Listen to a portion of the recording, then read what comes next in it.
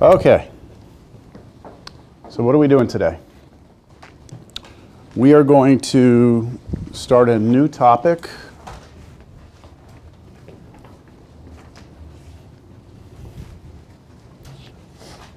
And usually students do pretty well with this. Historically, this is something that students don't struggle with as much as they do with the logs and things like that. So we'll talk a little bit about the bonus question, which had to do with interest, and then we'll move on to a new topic if we have some time.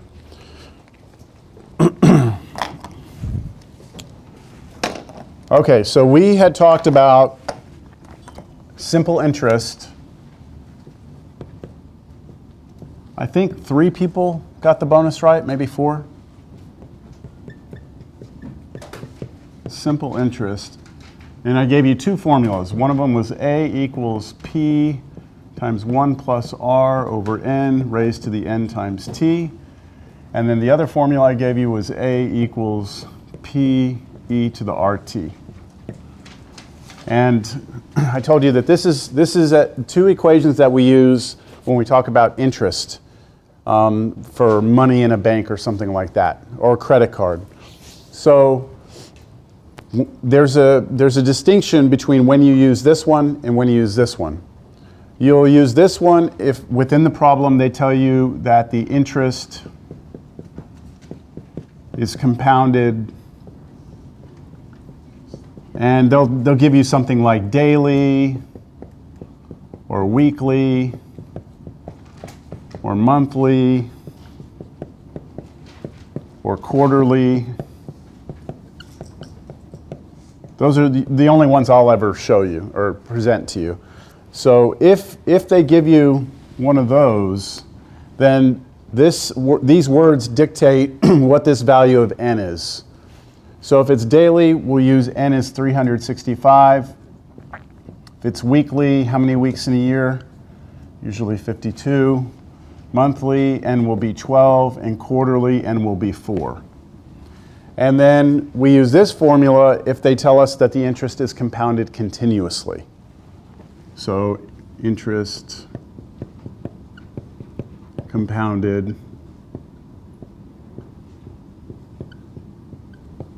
continuously. So that's the word you're looking for there. All right, so let's do an example. And I always like to do the lottery example. Like, what if you what if you hit the lottery?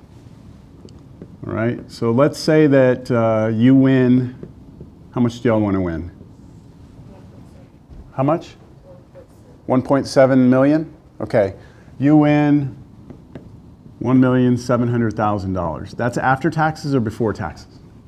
After taxes. So that means, how much do they usually take out when you win the lottery? How much does the government take from you? About half of it. About half of it. So we would have had to have won about, 3.4 million. But hey, we're still happy, right?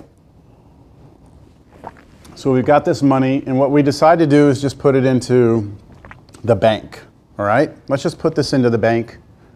And remember I told you the banks, the way they work is they borrow money from people who have it, and then they lend that to people who don't, right? And then they charge a high interest rate for the people who borrow it, and they give a little bit of money to the people who they borrow it from, right? Does this all, I know it was like more than a week ago. Does this sound familiar? Yes? Okay. So you win $1.7 million and you put it into a savings account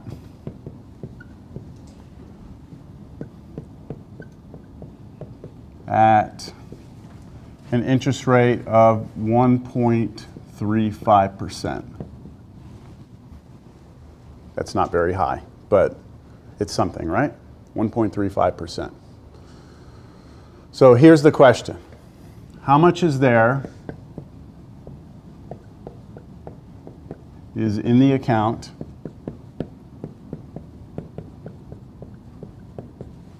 after, let's just go with 1 year.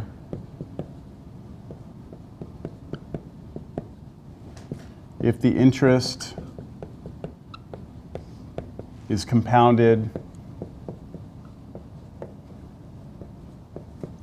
and now we're going to do several problems, okay? I'm going to have us do it for different scenarios. First, let's do it part A, let's do monthly. Part B, quarterly.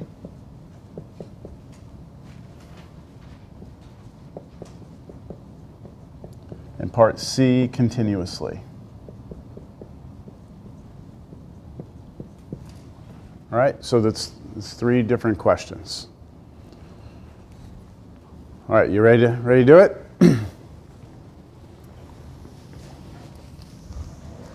Okay, so let's do part A. So for part A, we're going to use this formula, right? Oh, by the way, I call this the shampoo formula. Have y'all ever seen that shampoo, Pert Plus? It's good shampoo. Yeah. Yeah. So that's your shampoo formula, and this is the other one. All right. So we're going to use this one, right? We're using this one because it says monthly. Monthly is what tells us to use that formula. So we just need to identify the parts of this. Do we know what P is? Yeah, that's the amount we put in the beginning, right? We call that the principal. Okay, that's our starting money. So that's going to be 1.7 million. Do we know what R is? 1.35. Now, very important, when you put R in here into the formula, it must be a decimal. You cannot put 1.35. You have to put 0.0135. So we have to convert that percentage to a decimal. N, what's N going to be? The number of times we compound it, right? Which we're saying monthly, so it's going to be 12. All right? And then this will be 12, and then T is going to be time, measured in years. And how long are we leaving it in there? For 1 year, right? Quick question. If we were leaving the money in there for 3 years, would N change? No.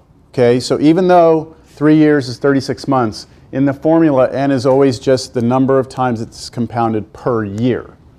It's independent of the number of years you're leaving the money in there. All right? Okay, so and then A is the amount that'll be there. All right, so I'm going to write this down. A equals 1700000, parentheses, 1 plus 0.0135 divided by 12 raised to the 12 times 1. All right, and now we need our calculators. And I did not bring my other one. I brought my fancy calculator. So when you're doing these problems, you know I've always told you to like round 2 or 3 decimal places, right? I've always said that. With these problems, go as many decimals as your calculator shows you, all right? So I'm going to first start off order of operations. I'm going to do what's in parentheses first. I have addition and I have division. So I'm going to do the division first. So on my calculator, I'm going to do 0.0135. I'm going to divide that by 12. Were there any questions on where I got any of this? Yes? Every time we use that formula, whatever our interest rate is, that has to be converted to a decimal. Every time. All right? If you put 1.35 in there, your answer is going to be way, way wrong. All right? Do you understand? I just moved the decimal point 2 places to the left. Okay. All right, so I do this division, okay? And for this first problem, I'm going to show a lot of the detail here. I get 1700000, parentheses 1 plus. Now my calculator is saying 0.00125. And that's going to be raised to the, I'm going to go ahead and do this 12 times 1 is 12. Now again, order of operations, I'm going to add these two together, right? So add 1 to that. And that's always just going to give you, you know, that decimal with a 1 in front. Okay, what's the next operation? Raise it to the power of 12. We have to take this number and raise it to the 12. Do not multiply these together. Order of operations, exponents come before multiplication. So, did I hit record? Yeah, I did. I did, okay. So now on my calculator, I raise that to the 12th power. and I get this really nasty decimal, which I will put over here. So we have equals 1700000, and then times this number, 1.013583845. I'm going out as far as my calculator went. You go out as far as yours goes. Right? Did anyone's go less than that? Everyone got that? Okay. So now multiply that times that.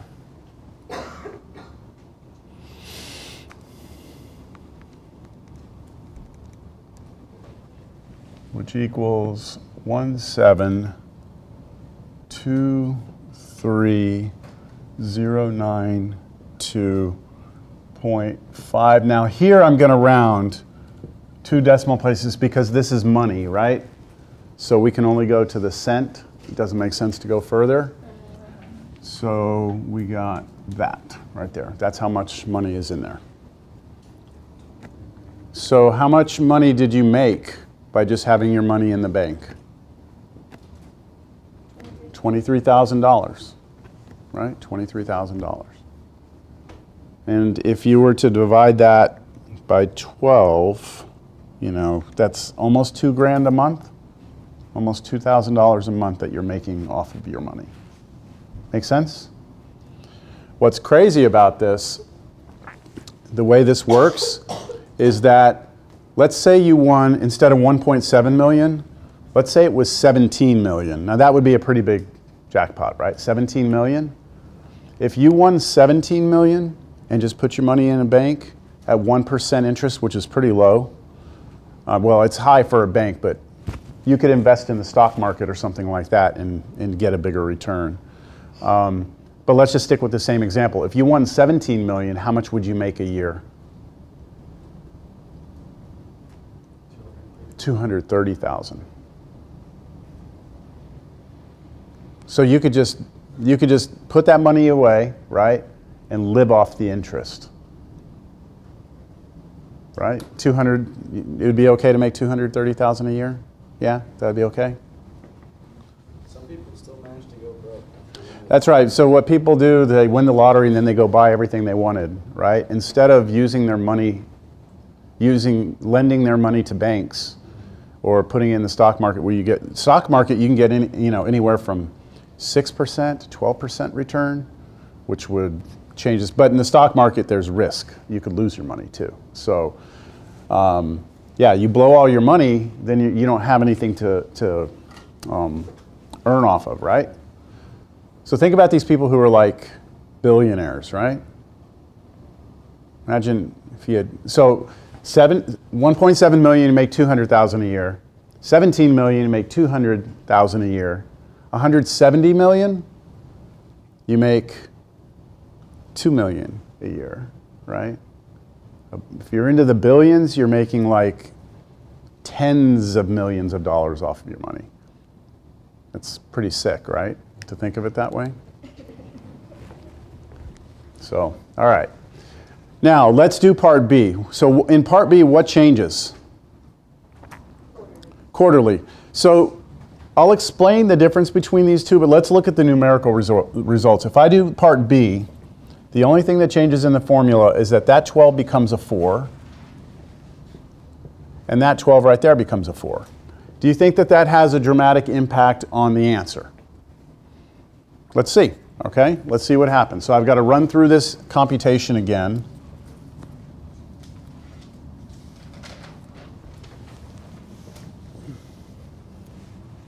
Okay, so I do that number divided by 4.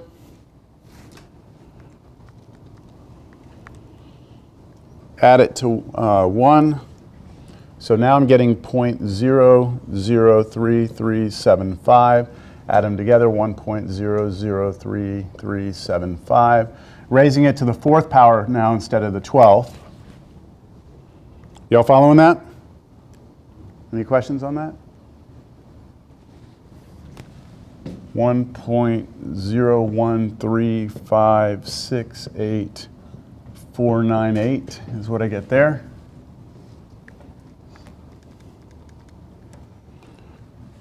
1723066.45. I rounded a little bit there. So the last answer, what did we get? I erased it, sorry. It was 1723. What was the last three here? 3092. 309? 3092. Oh, so 92 instead of 66? Mm-hmm. So that's like $30 or something difference? Not much, right? Not much of a difference? I mean, it's still 30 bucks, right? Like if you don't care about 30 bucks, then please just leave it on the table for me before you leave, okay? It's still 30 bucks, but it's not that big of a difference, right? So what people think is that if you compound the interest more frequently, that it's going to be a lot more money. But that's not the way it works, because they're not actually compounding it. They are compounding it more frequently, but they're doing it on a smaller amount of the money. Let's not get into it, all right? All I want you to see is that it doesn't make a drastic difference.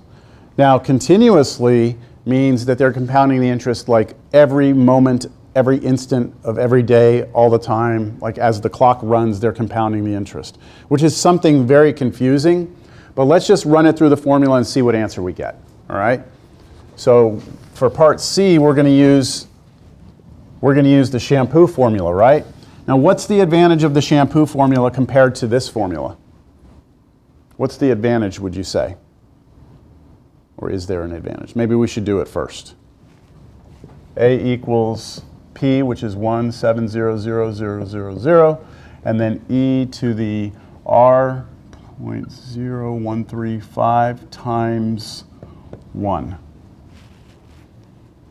Right, that's plugging everything in. P is here. E is a special number on our calculator, a special thing on our calculator. R is the interest rate, T is time. So what I need to do first is multiply those two together, which is just the decimal, and then take E and raise it to that power. That's pretty easy to do on the calculator, right? Take E, raise it to the 0.0135. So what I get here is 1700000. Did I do that right? Yeah, okay. Times 1.013591536.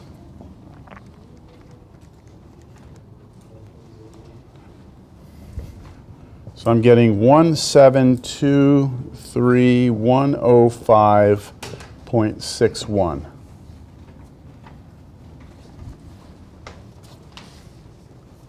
What's the difference now? About 40 bucks or so. Still not a huge difference, right? Not a huge difference. The last three here, 105 versus 66, right? So it's not a huge difference. And that's compounding the interest all the time. Now, do you see how much easier? Would you agree that this formula was easier to use? Just plug it in the calculator, right? Not a whole lot of room for mistakes.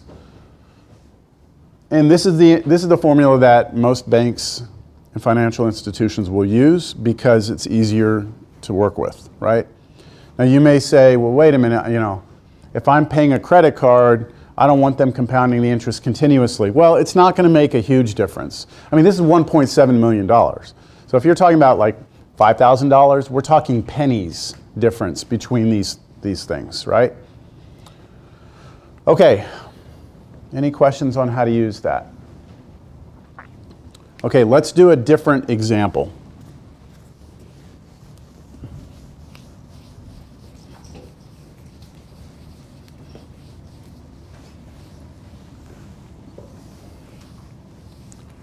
So as college students, sometimes finances are a little bit tight, and sometimes you have to take credit cards and use them. I don't recommend it, but you got to do what you got to do sometimes. So let's say you've accumulated some debt, all right? How much do you want to owe? Don't say 1.7 million, because then I'll ask you to, well, I'll ask you what the hell you have for $1.7 million. But okay, so how much debt do y'all want to work with here? 23,000? You're like $23,342.17. Okay, so you have $23,000 credit card debt. My best friend growing up, back when I was in college, I don't know how it is these days, but back when I was in college, you'd walk around the university and they would just be giving credit cards away. I mean, like you could go up, they'd have different tables, you just go get a credit card. They'd give you like $5,000 credit, like just if you could breathe, right? They would give you credit cards. And so my buddy got all these credit cards. He had like $60,000 in credit card debt by the time he finished college. And that's not like student loans or anything, that's just credit card debt. So he had to file for bankruptcy when he was like in his mid-20s. Yeah. He had the nicest clothes though. He always looked good. He had nice $50 haircuts. Anyway, okay, so let's say you have a credit card debt, all right? Now, what's the interest rate on a credit card? Oh, yeah, right. 8.25? No way. Are you guessing or no? I think like 14's low. 14's low. I mean, 14's good. 14 is good. I have a credit. I have excellent credit. I'm not like being all. I have excellent credit. Like almost peaked out to the top. Okay. Credit. I'm not going to get into a financial thing here. But credit is all about: do you pay your bills on time? Right? Do you ever miss any payments? And me, historically, I have not. So because of that, my credit score is really high. And so I always get the best interest rates on anything because they look at you and they go, oh, this guy pays, right? So if they pay, that means we're going to give them a low interest rate. If you have bad credit, they may not even lend you money. And if they do, they're going to be like, we're taking a risk with this person, so we're going to give them a very high interest rate. So the best credit card that I could find for myself is 9%. Okay, 9%. Now, I still don't, y'all know some credit cards, they give you like promotions where it's like, if you buy something, we'll give you like 12 months to pay it off at no interest. Y'all ever heard of that? I do that all the time because it's basically somebody lending me money for free, as long as I pay it off. So if you ever get that thing where it's like, look, I don't have to pay interest for 12 months, the reason they do that is because most people won't do it. Like most people will be like, well, I don't have to pay, and then at the end they default basically, and then all that interest for the whole year gets calculated. So you get kind of screwed at the end. Anyway, what I'm getting at is 10% would probably be the lowest you would ever find. I'm seeing credit cards 14, 15s, that's a good rate, but for like most people, you're looking 18 to 26%. That's pretty high, right? So let's just go with 18, all right?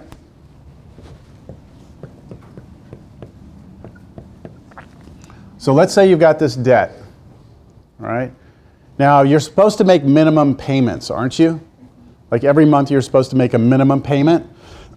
And those minimum payments, really, if you look at them, I think most credit card statements nowadays have to show you, like if you continue to make the minimum payment, here's how long it will take you to pay this off, and here's how much interest you'll wind up paying. Like some of those things like could take you like 20 years to pay it off. And then you wind up like paying this ridiculous amount. But let's just act, just for the sake of simplicity, that we've got this and that we are not going to make any payments for 2 years. I just want to see how fast this money is going to grow, our debt's going to grow in 2 years if we don't make much of a payment, minimum payment. All right, so how much is owed after 2 years?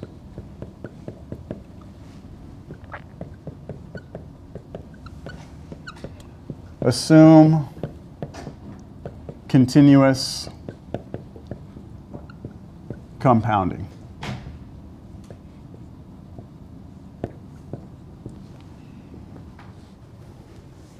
All right, so what formula are we using?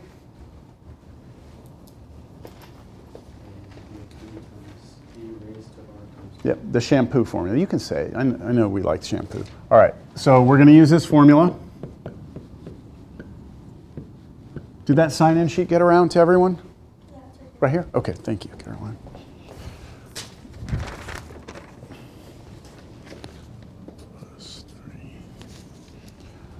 All right, so do we know P, the amount we started with, right?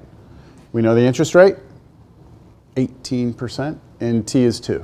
So we're just going to plug that in, 23, 1, 2, 3, e to the 0.18 times 2. So remember, you got to get that 18% converted to a decimal, right? 0.18. Go ahead and multiply 0.18 times 2 first, right? Do this multiplication first.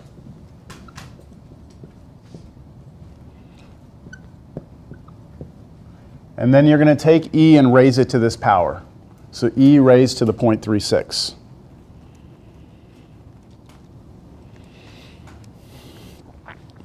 So we've got 23,000. 1.433329,415. And then we multiply those together. And then we go cry.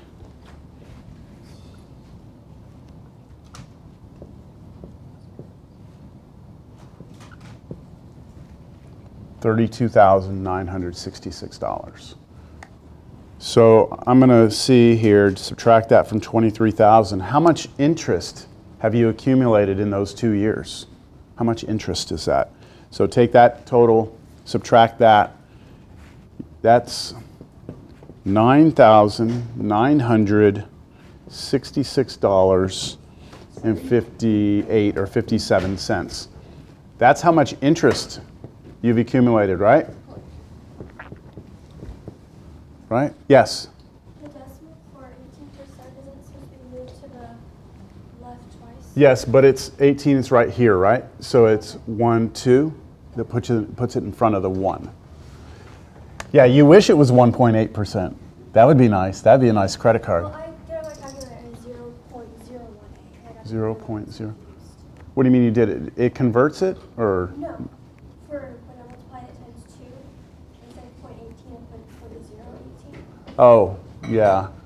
And that's how we did it for the 1.5, except it was 1. Yeah, so yeah, it was 1.35%. So we moved it 2 places, which gave us a 0 there. But here, because the decimal's after the 8, 2 places puts it right in front of the 1. You're good? Yeah. Okay. So, I mean, just think about this for a second. I mean, this is the sad reality here, right? 2 years, this much money is how much you've accumulated in interest. Remember, the bank's sitting there saying, people with money, can we borrow it? People need money, here it is. But guess what? In 2 years, they're going to turn that money, as long as those people pay it back, they're going to owe this much, right? That's how much you're going to owe. So the bank's going to profit this. And then they turn around, they give that person maybe like $500, and they make all that money off of it, right? But it's not that easy, right? Because how many people make their payments, right? Some people don't. People file for bankruptcy. So, all right. Any questions?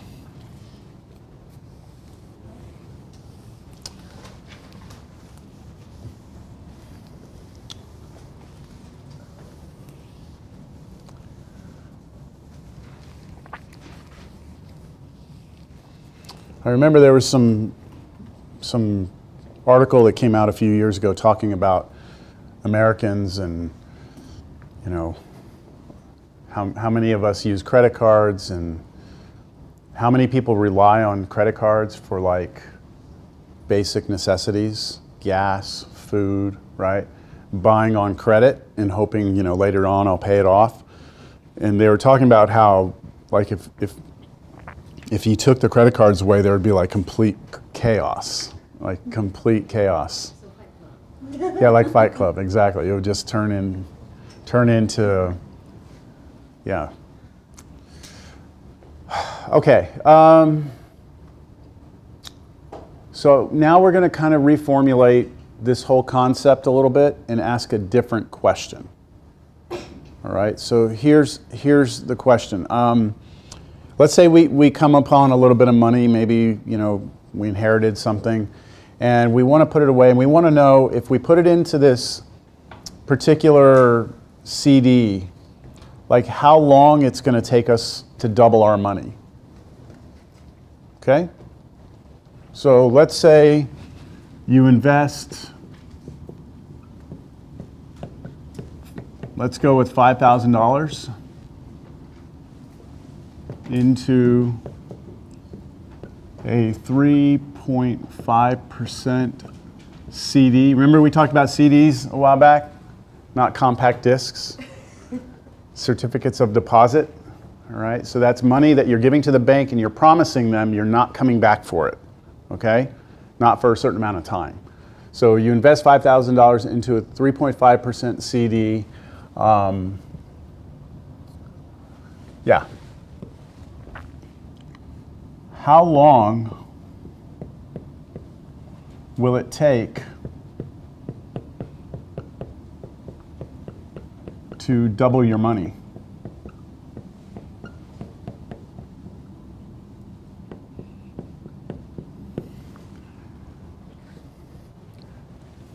Is 3.5% a high percentage for getting return on your money? Do you all have any idea of that? I mean, yeah, so I used 1.35 a minute ago, right, for a savings account. Savings accounts are more like 0.35%. It's not even 1. It's very, very low. So this is actually a pretty good rate, but the thing is you're going to have to lock your money up. You can't come back for it. Back in the early 90s, I know maybe some of you weren't even alive then, but in the early 90s, you could get that rate on a checking account. So like you could have money in a checking account earning 3%. It was crazy. Those good old days are over. It was good. I remember when I married my wife, I lived on my own for a while. I bought a house out 281 North, my first little house. And then I turned around and sold it 3 years later for almost twice as much as I bought it for. I mean, the value of the homes out there just went off the charts. So my wife and I wanted to build a house, so I took the money from the sale of my house and I just put it in my checking account, and it earned 3%, more than 3% for a year while we built our house. So I was able to like earn, I think it was like, if I'm not mistaken, I think it was almost, hold on, that's too much. It was almost $30,000 in a year or something like that, just in a checking account. You can't earn that. Oops, I'm sorry, telemarketer. You can't earn that much money unless you're willing to lock it up now. Okay, so things have changed dramatically in the last 20 years in terms of what you can and can't do with your money. All right. Oh, let's assume compounded interest continuously. All right? Continuous compounding here. So what do you think? We have a formula here, right? Let's talk about what we know. Do we know this starting amount? P. Yes? Okay, we know P. Do we know the interest rate? Yes. Do we know T? We don't know T, right? Aren't we asking how long will it take to double your money? This should be a question. We don't know T, right? Do we know A? Do we know the amount that we want at the end? Double what we started with, right? So this is the first time that we've had a problem like this where we know A, we just don't know T, right? So let's just fill out this equation. The amount that we want at the end is double this, so that's 10,000. That must equal the amount we start with, 5,000. E to the interest rate, which is 0.035, right, Caroline? Right? Yes. Okay. So there you got the zero before, because you move it twice. That make sense to everyone? Okay, now, on your exam, this is somewhat like problem 6b on your exam. We are solving an exponential equation. We are trying to solve for a variable that's up in an exponent. And that's why we did this, is so we could solve problems like this. Do y'all see the similarity? Okay, so how do we solve these? Don't we have to use that like loop idea? We have to kind of use that idea of the loop. But before we can do that, we have to isolate this piece right here. We need to get that by itself. So how can I get that by itself? Divide by 5,000. Divide both sides by 5,000. So if you divide this side by 5,000, it goes away. Divide this side by 5,000, you get 2, right? So you're going to get 2 equals e to the 0.035t. Okay, that's the first step. Now that we've got it isolated, let's think about how we could rewrite this using a log. So this will become log, what base? What base of this log? E, because this is the base, right? So we put e, and then equals. So remember, the idea here is that we're supposed to be able to do a loop that recreates that equation, right? So what should I put on this side? 0.035t. And then, so it's e raised to that power should equal what? 2.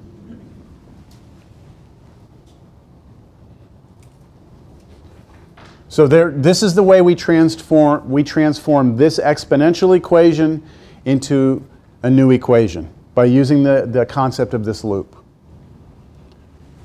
Now, on this side, a lot of people on the test had trouble with this.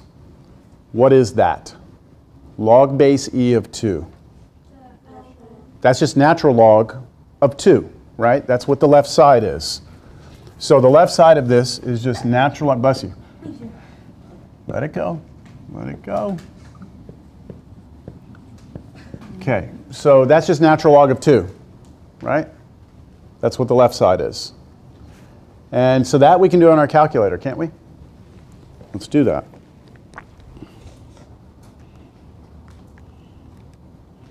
So I get 0.06931471806, huge number, or lots of decimals, 0.035t. Now what? Divide both sides by this number right here.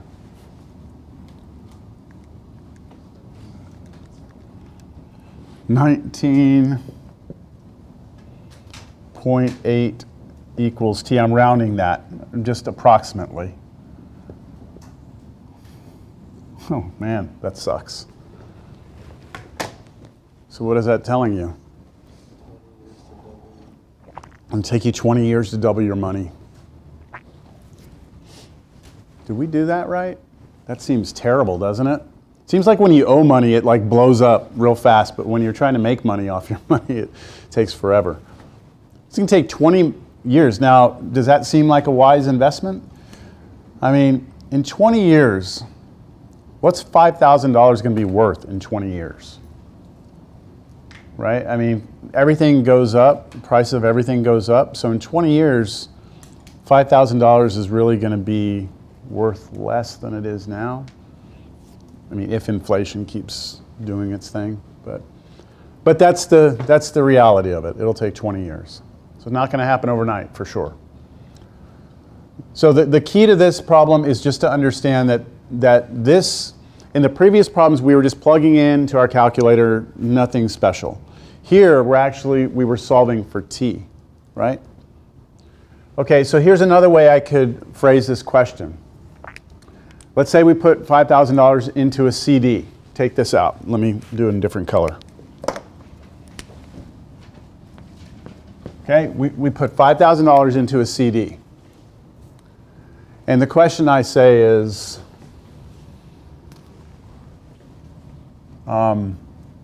if you want to double money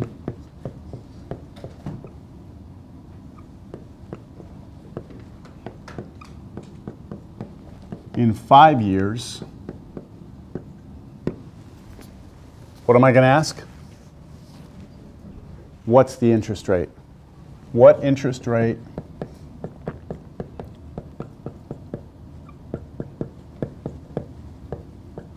would you need?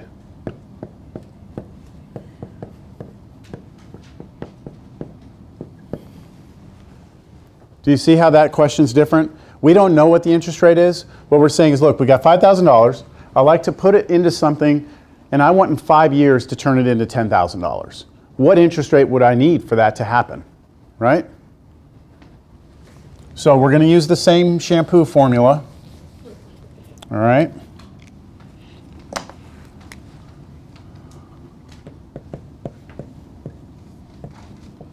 Do we know the amount that we need to end with? Yep, 10,000, right? Double our money. Do we know the amount we start with? 5,000. E, do we know the interest rate?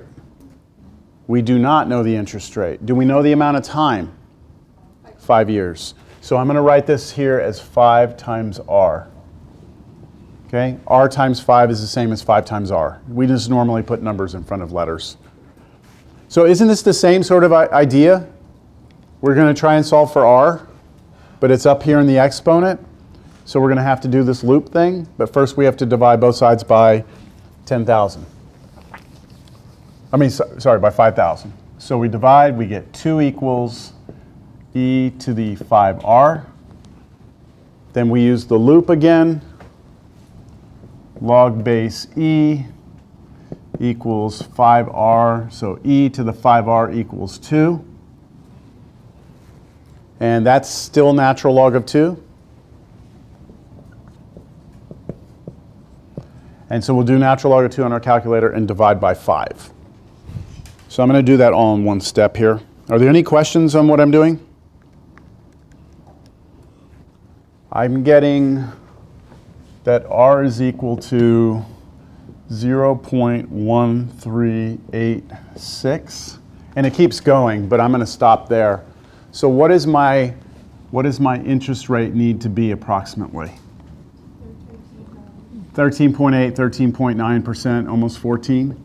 So I'm converting this decimal back into a percentage by moving the decimal point to the right. So we've got, so the likelihood that you're going to find somewhere to put your money to get 13 or almost 14% back, well, if you find it, let me know. So this is like stock market type stuff where you can get returns like this. But again, stock market is high risk. Well, the higher risk, the more the reward. That's right. You know, that's, you've always heard that. In the stock market, if you go with something very risky, you can make a lot of money, but you can lose all your money too. So, okay. That's it, yeah? All right, I think you earned your 3 points. Why don't you all go have a good holiday? We'll come back and we'll do, we're going to do systems of linear equations next week.